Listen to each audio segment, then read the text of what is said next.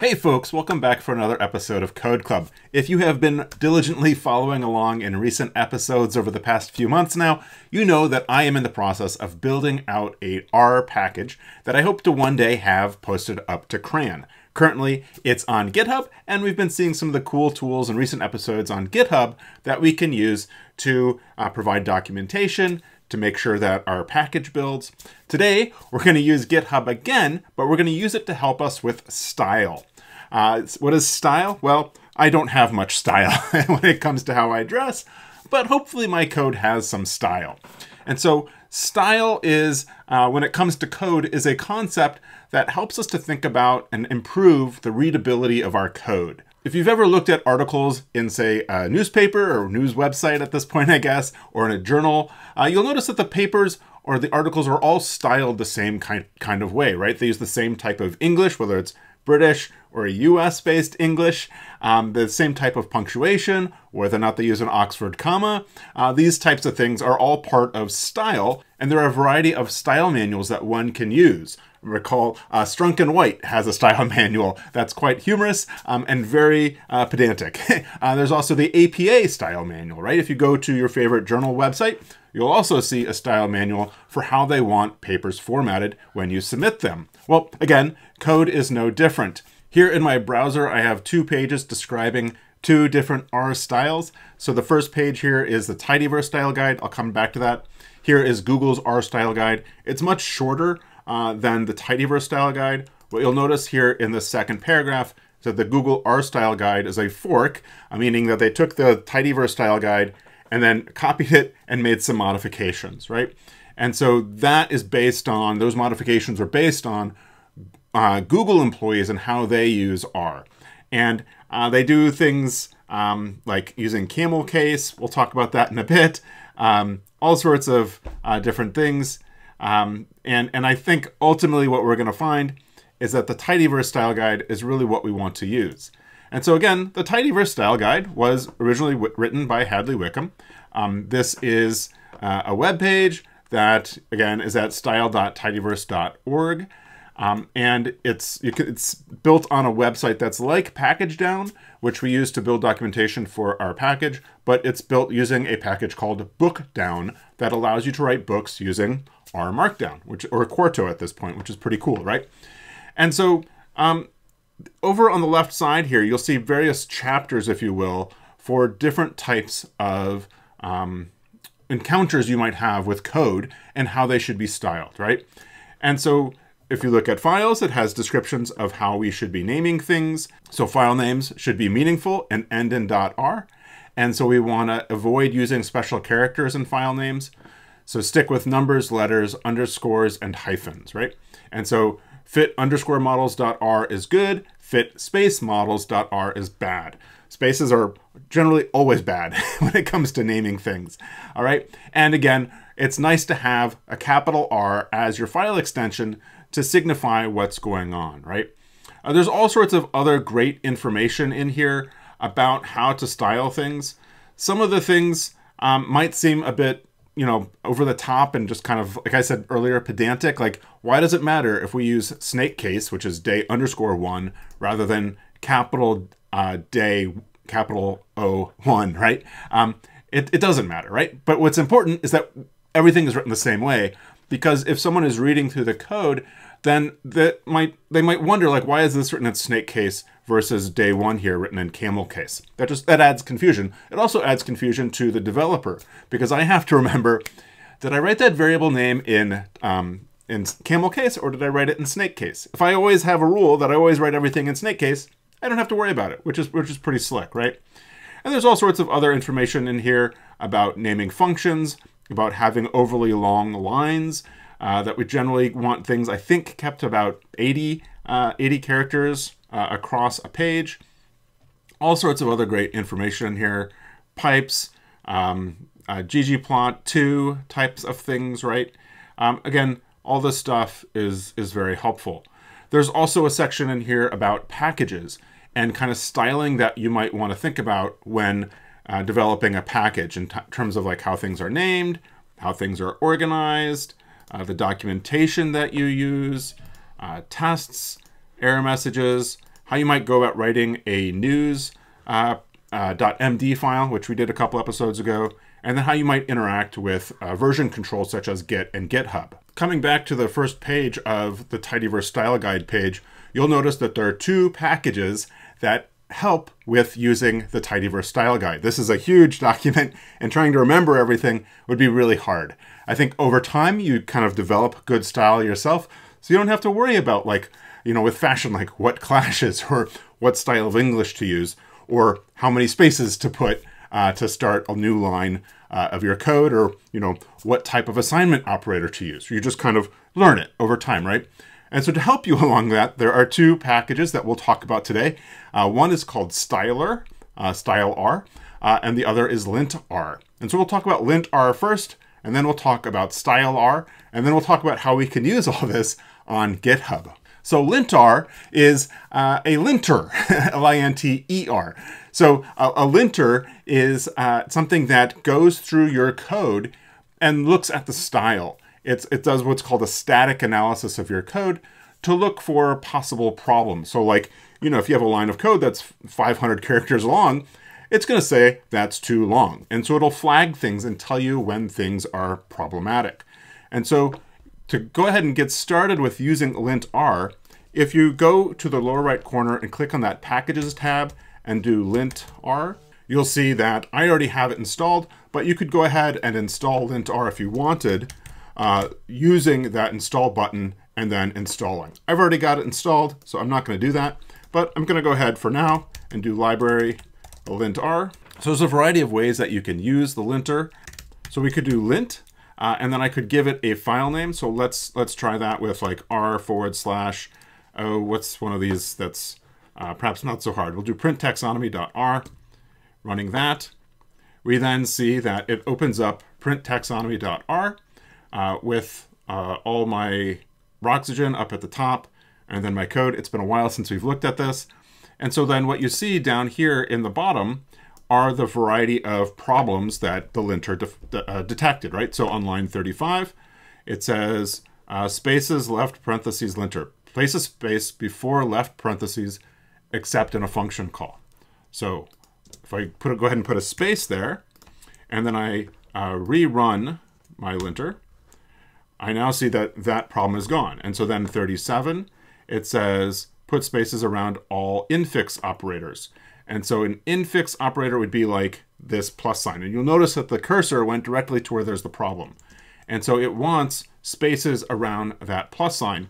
And so you'll notice that on line 39 and 43, I have the same thing. So 39 there and 43, that's probably this, right? So go ahead and save. And then we can go ahead and relint, and we kind of keep repeating, right? Line 37, line should be no longer than 80 characters. This line is 86 characters, right? And so we might want to think then about how we would clean that up. Maybe I'll put a line break right there, and then bring over the arguments for paste, and we'll do something like this, right?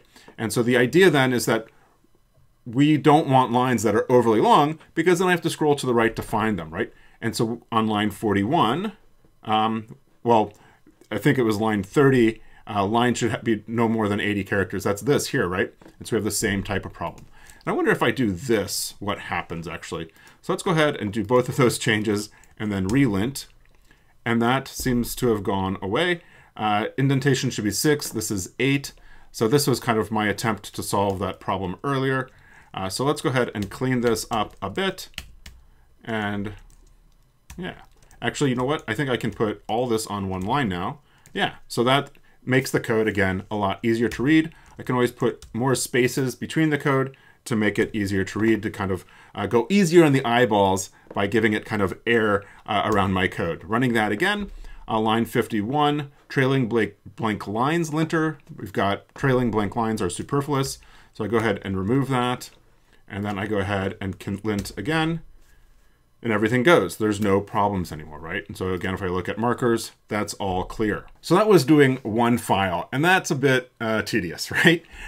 There's also lintr, and so there I could do like r/, and it'll then lint the entire R directory, and you can see all the problems that I have in here. 1, 2, 3, 4, 5 files or so. The other thing that we could do instead of lintr would be lint package. And that then takes the package that we're currently in and then lints the entire package to see where there are problems. And so you'll now see that it's going not just into R, but also data-raw to look for the different problems that I have in my code. By default, lintr is using the tidyverse style guide. To learn more about lintr, I'm here at the lintr website. So it's lintr.r-lib.org. We've built these sites, so we kind of have an intuition now for how they work.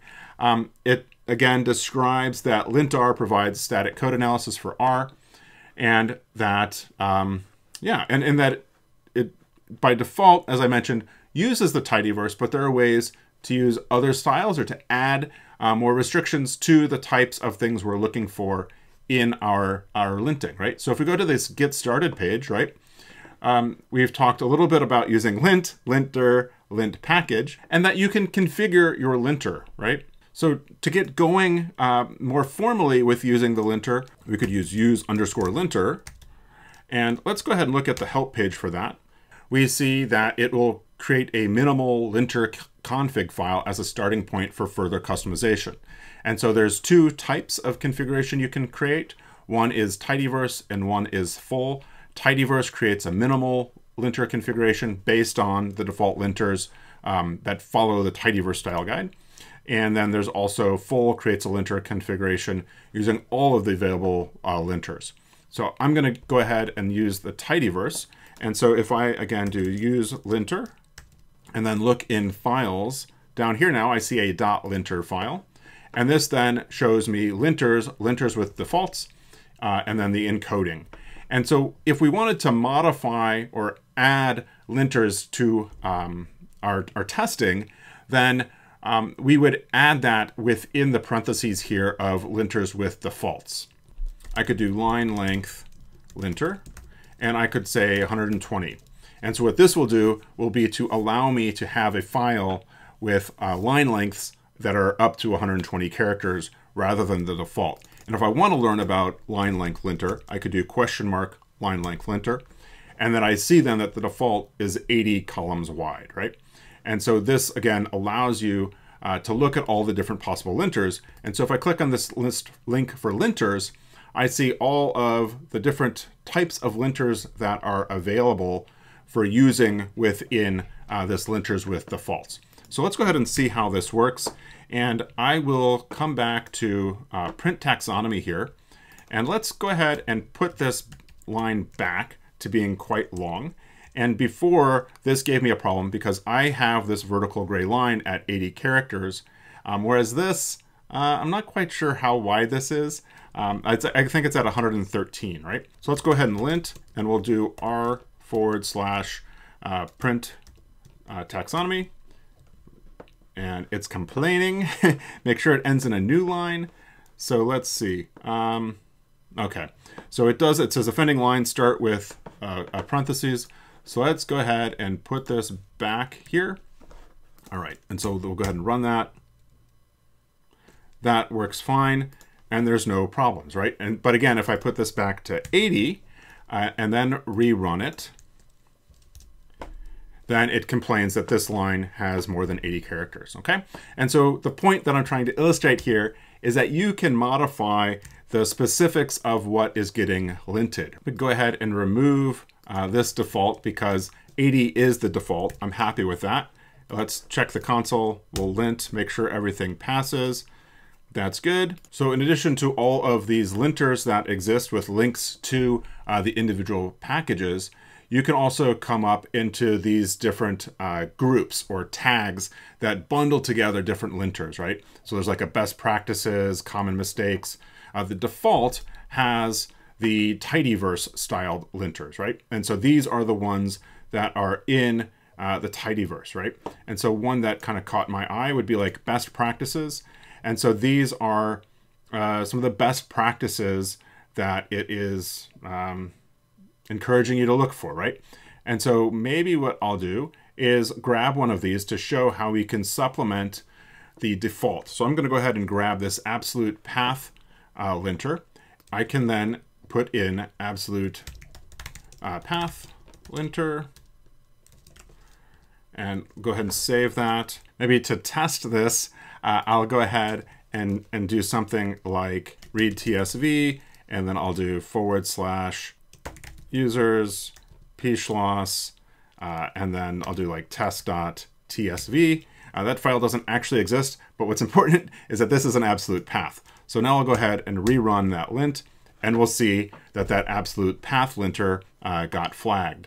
At the same time, I just want to make sure that it's still doing the default. So if I leave that long one in and lint, I see that it gets both of those, right? And so what we're doing with this .linter is we're using the defaults, but we're also adding the absolute path linter, okay? I'm going to go ahead and remove that, and I'll also come back here and undo all my shenanigans. And let's go ahead, save, and then relint to make sure that all passes. So again, if I do lint package, I see a whole bunch of stuff, right? And maybe I'll look at this data.r. And so in here, it's flagging line length linter.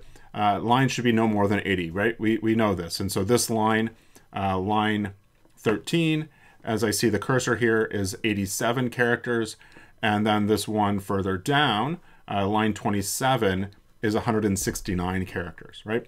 So there's a variety of ways to deal with this. So one thing I could do clearly is put in a line break here, and then go ahead and relint the package. And I see that that warning went away. But for something like line 28, I can't really shorten that, right? Because this just kind of keeps going. It's a long URL, right? And so there's a variety of ways to deal with that, because we would like to get our markers page to be perfectly clear. And so what do? Well, there's a variety of things we could do. So I could start by doing something like no lint start. And then down here, I could put, say, like pound no lint end. And so that should tell linter to not do the linting. So we'll go ahead and lint the package again. So we now see that the data.r file doesn't turn up anything, right? And so this is a bit of a blunt tool, right? And so what it's doing is it's basically saying don't lint anything that's between lines 25 and 29. Alternatively, we can have a bit more precision by turning off a specific linter. So here I could do no lint, and then it's the line length linter, right? And so I'll do no lint line length linter, okay? So again, if we try to lint this, we see that, again, it skips over data.r and that it is not linting data.r on this specific line, right? And so again, you could do the no lint start, no lint end to kind of bracket text you don't want to lint.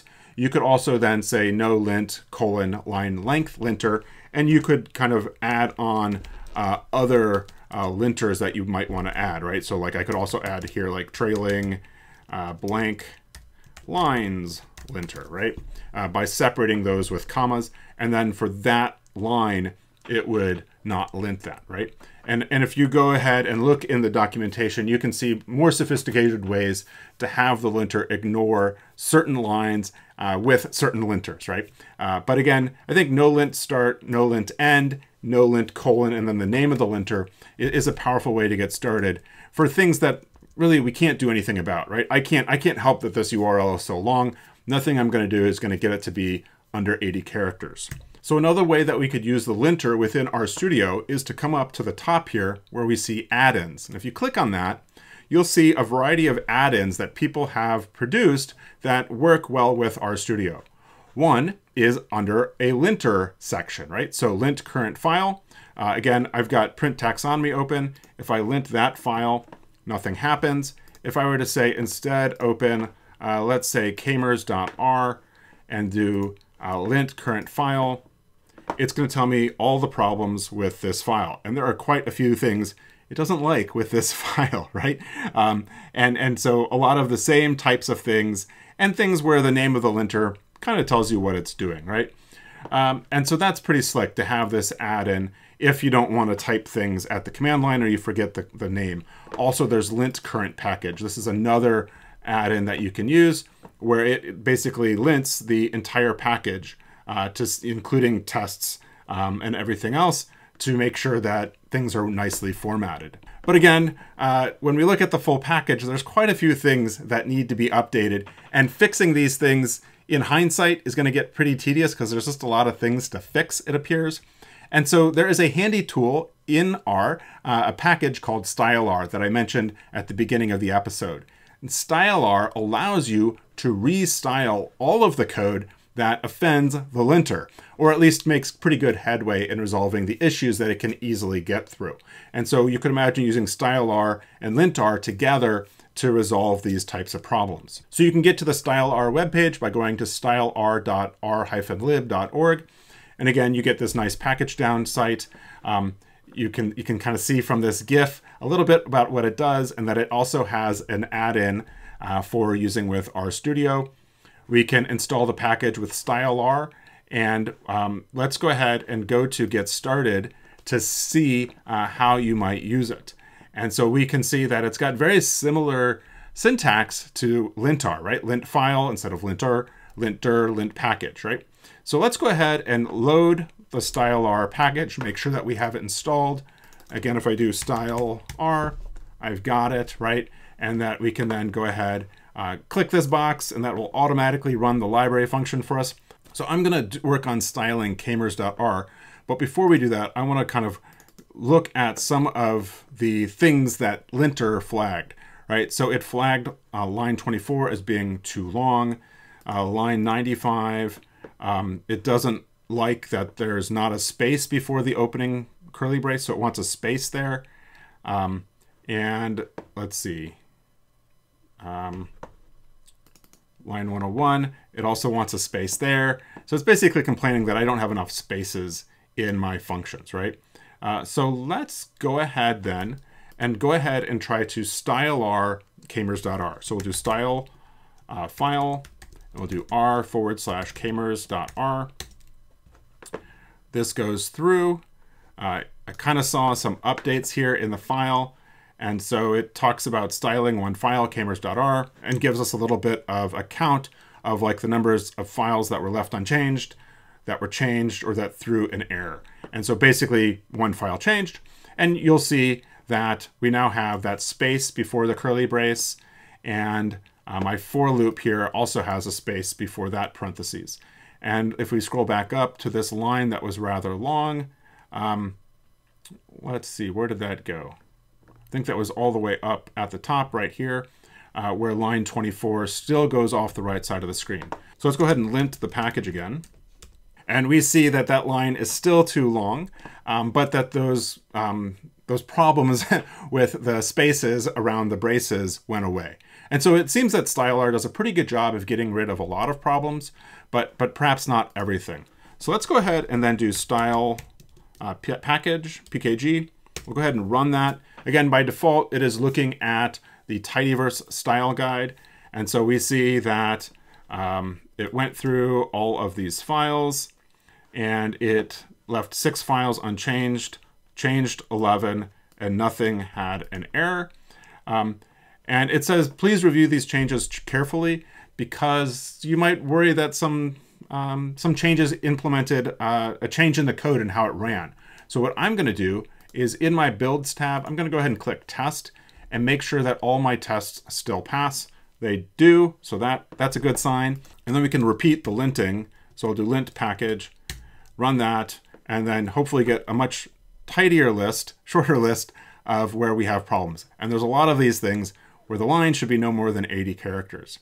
And also where I have some commented code. So again, back here in kamers.r. So let's look at this one to see what it is. This is a bit of kind of the formula for calculating the conditional genus probability. So I'm kind of okay with leaving that, but maybe I could add some text around it. I think what I'm going to do is go ahead and manually go through all these and resolve the problems, and I'll be right back once I've got everything cleared up. So as I'm going through this code, some things popped out that I want to show you how I'm dealing with. So within my testkamers.r script, I've got this block of comment. And so here, if you recall, was kind of my manual calculations of calculating word-specific priors for different kamers. So 26, 29, 30, and 64. And so I'd like to preserve this, and I don't have a problem with that being there. It sees this as being R code, and sure enough it is, but again, it's showing how I got to the expected values that I'm showing down below here. And so what I think I'll do here then is I can say no lint, and I can say start, and then again, so I could leave it at no lint start, but I'm gonna go ahead and put in then commented code linter.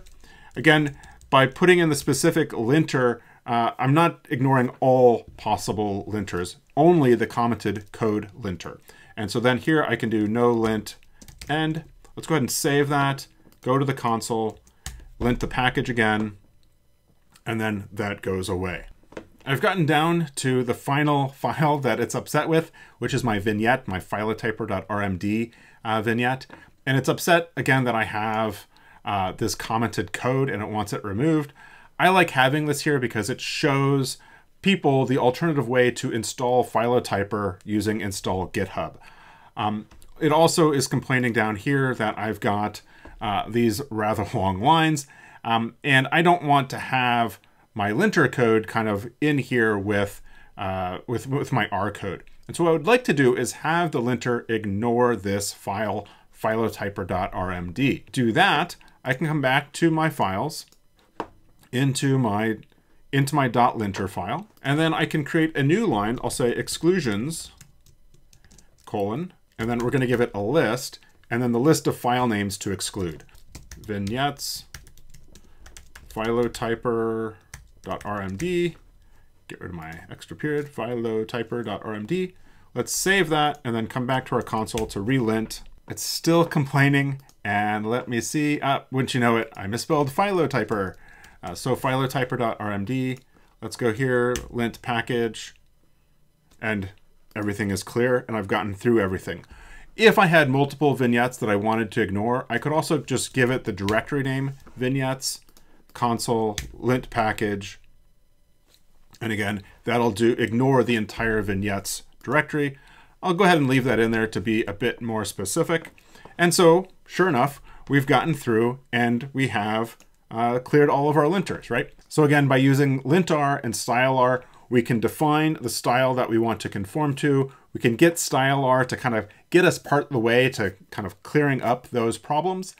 And then we can do some manual curation and a lot of kind of rerunning lint package. You can see here I ran lint package a bunch of times to kind of get through a lot of the problems that lintr was discovering. So again, hopefully this doesn't affect how the code runs. I'll go ahead and run the test just to double check. What it mostly does is help you to have a code base that is easier to read, okay? So the final thing that I want to do is show you how we can use GitHub Actions to automatically do the linting for us once we say push things up to GitHub, or if somebody is submitting a pull request and we perhaps haven't run their code through our style guide through our linter, we want to know if there's any problems in the code. And so we're going to go ahead and use a lint-based GitHub action to do that. So coming back to the lintr website, under articles, there's a link for continuous integration. And we're going to be working with GitHub Actions here, right? So thankfully, the actions package from r-lib that we talked about in the last episode has a linter, or has an action that will lint our entire package for us. And so basically what we'll see is that it runs lint package on our package. So we'll do use this, use GitHub Actions, right? And then we'll say lint. This is making a number of changes. And before I do this, actually, I'm going to come back to Git, and I want to be sure to add all these things that I did for linting. So I can keep my linting and my GitHub action separate, okay? And so we'll go ahead, do all this. And it occurs to me that I probably also want to run document, and that I probably also want to build it to double check that everything still works well. All right, so I got one note. I'm glad I ran the check, and basically it found my .linter file. And so I need to put that into my .rbuildignore file. And so I'll put in here then .linter, $. Let's go ahead and rerun the check, and everything should pass now. Wonderful. So now that ran through A-OK, I can go ahead and update what I'm going to commit. I'm not going to commit that lint YAML file just yet, because again, I want to keep my linting efforts separate from my efforts to build in these GitHub actions. So we'll go ahead then and commit this, and I'll say applied tidyverse based linter to package. And we'll go ahead and commit, close. So again, we now have this new file, the lint.yaml file, that is in my .github workflows. Again, lint.yaml. We see that on pushes and pulls, it's going to go ahead, basically set up a Ubuntu environment, and then it's going to run lint package on the entire package. Cool. So let's go ahead and we can add that, and we can commit. We can say add GitHub action to apply linter to package. So we'll commit, and then we'll go ahead and push. We see that the push got up here and we're pending.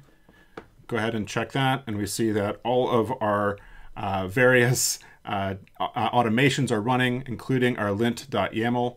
So let's go ahead and check details on that. I suspect that's going to take the longest because, as we've seen in the past, the first time a GitHub action is started, it's got to install a whole bunch more things, where I think for subsequent pushes, it has a lot of that information already in cache. And so it goes a lot faster. So that completed, everything went well.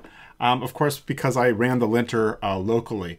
And so again, if we come back and we look at all of our other workflows, let's come back and we see that everything passed A-OK. And if I look back at my commit message, I see that I've got my green check saying that everything passed, and the whole thing took a couple of minutes to run. Again, the purpose of the linter is in some ways to detect possible problems with codes. You might think of these as code smells, but mostly it's to help readability of your code. And so as we've seen, using linter and stylar really helps get us a long way. And that we saw that we can customize linter to tell it to ignore certain things. The areas where I need to improve my own skills in styling the code, I think is putting a space before a parentheses in like a for loop or while loop or if statement. The second would be long lines. Typically this was happening for me because I would have like a DNA sequence that's maybe 250 characters, or a taxonomy string that would be rather long, or we saw also URLs that are rather long. And so we saw that we could use the no lint flag to tell linter to ignore that. The other thing that I saw was the problem of having code that's commented out. That is a code smell, actually, that it's trying to protect you from, because oftentimes people will comment on and off code when they're testing things, and that it's very easy to forget to comment something or to uncomment something. And it's also not reproducible, right? Because if you run it to produce one plot with the thing commented and another plot with it uncommented, or whatever way it goes, you get different plots.